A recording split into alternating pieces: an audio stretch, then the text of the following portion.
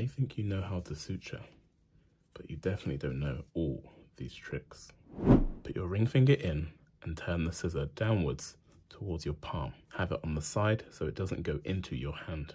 You take your forceps, ring finger and thumb, index finger and thumb.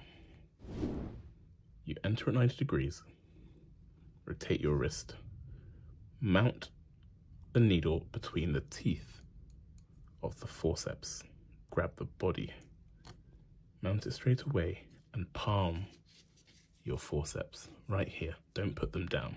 You grab the suture and you pull it in one hand.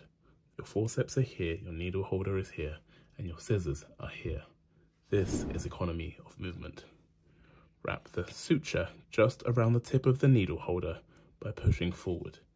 Your surgeon's knot and tie. You pull it forward, it makes the loop for you. Put the needle holder in between, grab the short end at the tip and alternate. One more time, push it forward, it creates the loop and tie. Here's the magic. Everything into your left hand. Long suture in my left, needle holder in my left. Put your finger into the ring. Watch this. Put your thumb in, open the scissor, slide down and cut.